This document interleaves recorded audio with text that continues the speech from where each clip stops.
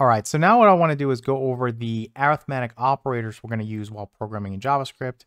So once again, let's just start out with addition. We're already pretty familiar with this. So let's just set up 3 variables. I'm just going to go const number 1. Let's just set this equal to 5, and then const number 2. Let's set this equal to 6, and I'm going to hit 6 there. And then const number 3. Let's set this equal to 11. Okay, so we know that we can do something like const sum is equal to number 1 plus number 2, and then plus your number 3. Okay, so if we were to console.log the sum variable, we all know we would get 5 plus 6, which is 11, and then 11 plus 11, which is 22. Okay, so let's go ahead and pop open the terminal, and I'm going to go ahead and use my up arrow to run this, and we do end up with 22 as a result. Okay, so that's as expected. We also saw that the type coercion, if we were to convert one of these guys into a string, would give us some weird results, right? So let's just quickly cover that real quick. If I make this guy into a string, okay, in the middle, you have the number 5 here that gets added to the string 6. So JavaScript will convert the number 5 into the string 5. It'll do string concatenation, and you'll end up with the string 56. So let me just put a comment here. You would end up with the string 56 at this point. And then when you get here, you'd have the string 56 plus the number 11. Okay, so then again, it would do string concatenation because it would convert 11 into a string, and you would get the string 5,611 as your final result. So let's go ahead and run this real quick. And let me clear this out and run this, and you get 5,611 again as a string. So it's very important to understand the type coercion that happens, especially when you work with the addition operator. So let's move on and talk about the subtraction operator. And to do that, let me just erase all of these. We'll use 3 new numbers. So let's do const number 1. Let's do something like 20, and then const number 2. Let's do 11, and then const number 3. Let's do, I don't know, something like 14. And you can use any numbers you want. It doesn't really matter. And they can also be positive or negative numbers. And I'll show you that in a moment. So to do the subtraction operator, I just use the minus sign. So I can do something like const difference is equal to, let's do number 1, okay? And then minus number 2. So because 20 minus 11 is a positive number, you would get 9. If I subtracted away 14, I'd end up with a negative 5. So let's not do that just yet. I'll show you that in a moment. So console.log, we're going to do the difference variable. And we should get 20 minus 11, which is 9. So let's pop open the terminal, clear this, and run this, and we do get 9. Okay, so that's as expected. Now, what do you think is going to happen if I change this to a string?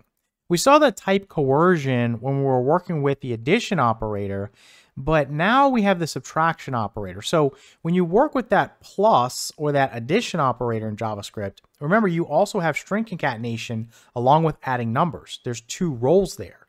Well, with the minus sign, you're really just using that to subtract numbers. So what happens is JavaScript is now going to decide to change this guy from a string into a number, okay? And so you're going to get the same result. Okay, so let's go ahead and pop open the terminal, and let's run this, and you still get the number 9. Notice how it's highlighted in yellow. That's telling you it is a number. Okay, and you can even do the type of to prove that to yourself. So let's Control C to copy this, and let's do type of here. And I just want to show you real quick, if you run this now, you do get number here as the type of. Okay, so now that we understand the type coercion that's going to happen with minus, this would apply to multiplication and division as well. I'll show you examples of this. You can also, let me just change this back to just the number 11, and let me delete this comment, so this is gone. You can also end up with negative numbers. So let's say I come through here, and I put minus number 3, okay? And what's going to happen is we'll talk more about this as we progress, but we're going to use something called the order of operations. So because it's just subtraction here, it goes left to right. It starts with number 1, which is 20. It subtracts away the number 2 variable, which is 11. Okay, so that's 20 minus 11, which is 9. And then it subtracts away the number 3 variable, which is 14. Okay, so 9 minus 14 is negative 5. So if we go ahead and pop open the terminal, clear this, and run this, we get negative 5. Okay, so you can get negative values here. You can also make something into a negative. So let's say I put a minus in front of that 14 there. That changes this guy into a negative 14. So what's going to happen here, in case you're bad at math, The number 1 is 20. The number 2 is 11. So let's think about this. You have 20 minus 11, which gives me 9. Okay, so that's kind of the first step. The second step now is going to be 9 minus a negative 14, okay? In case you don't know this, when you subtract away a negative, it's like adding a positive. So this is the same as saying I have 9 plus 14, which is going to give me a result of 23, okay?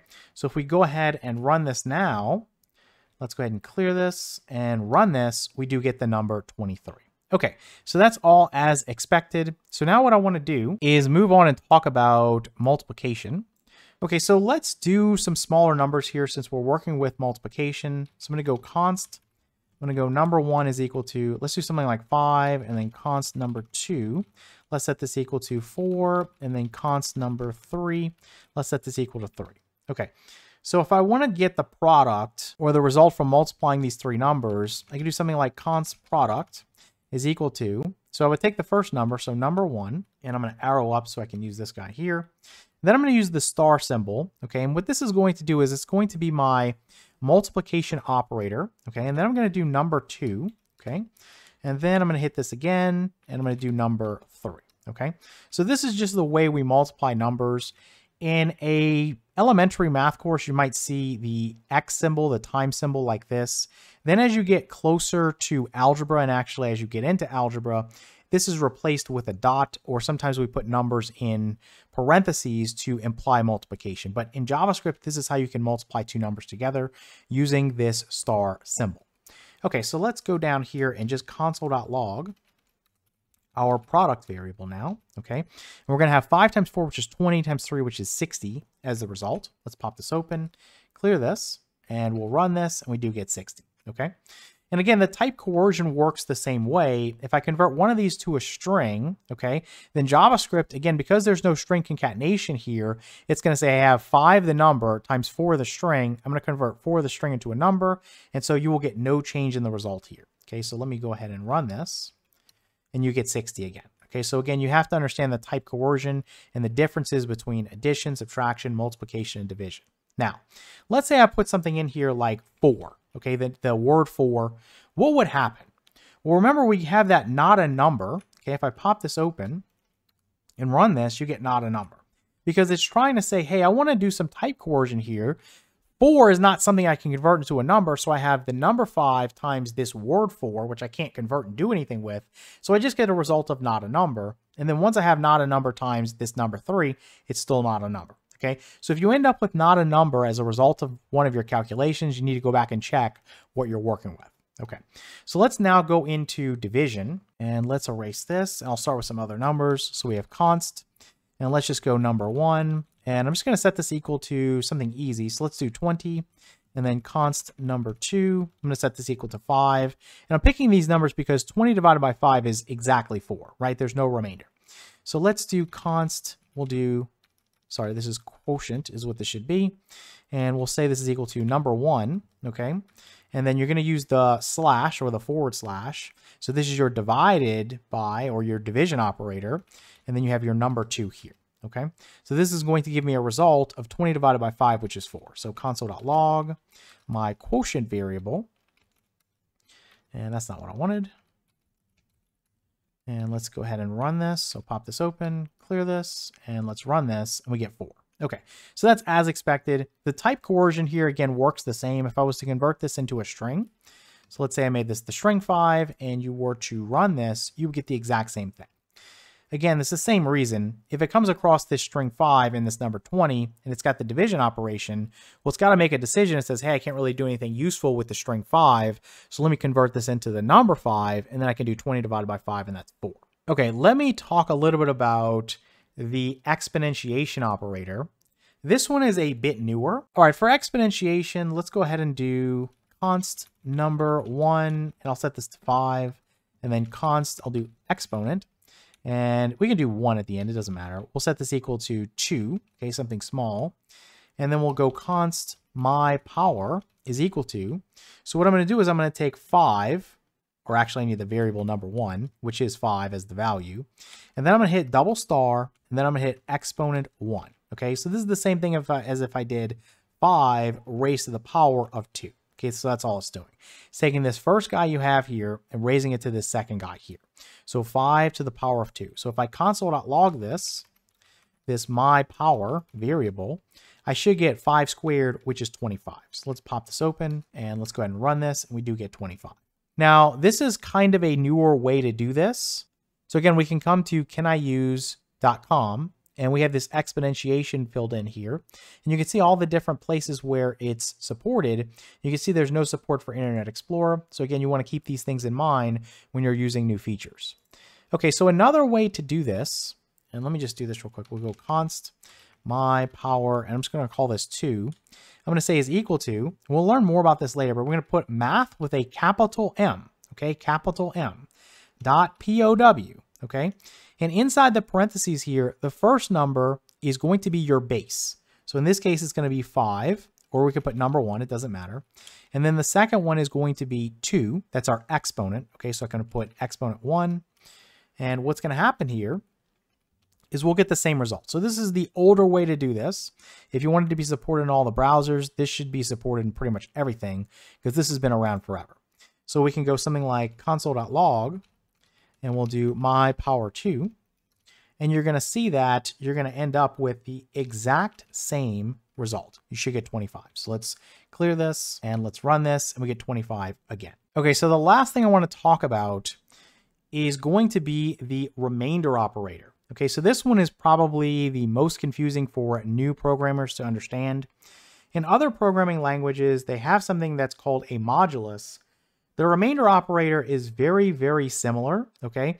It's going to give you the same result if everything is positive, but if there are negative numbers involved, then it won't, okay? And I'll show you an MDN article. I'll even link that in the description so you can read more about it if you want. But basically, we can say something like const, let's do number 1 is equal to, let's do 9. And then const number 2, let's do something like 4. If I divide 9 by 4, I'm going to get 2.25 on a calculator, okay? But before we learned how to work with these decimals, we would get something like 2 with a remainder of 1, right? Because if I take 4 and I times it by 2, I get 8, and there's 1 more to get to 9, okay? So in other words, if I did 9 divided by 4, I would get 2 with a remainder of 1. So the remainder operator is going to give me this remainder part right here, just the 1, okay? So if there's no remainder, you get a result of 0. So let's see a few examples of this. So let's do something like const remainder is equal to, let's go ahead and do number 1, and then I'm going to use the percentage symbol. Again, this has nothing to do with taking a percentage. It is the remainder operator. Okay, so this is then number 2 we're going to put here, and it should give me a result of 1. So let's go console.log. And we're going to put remainder in there. So let's go ahead and pop this open, clear this, and run this, and we get 1, okay? If I come up here and change this to 8, well, now we have 8 divided by 4, which is exactly 2. So the remainder is 0, okay? So let's pop this back open, clear this, and run this, you get 0.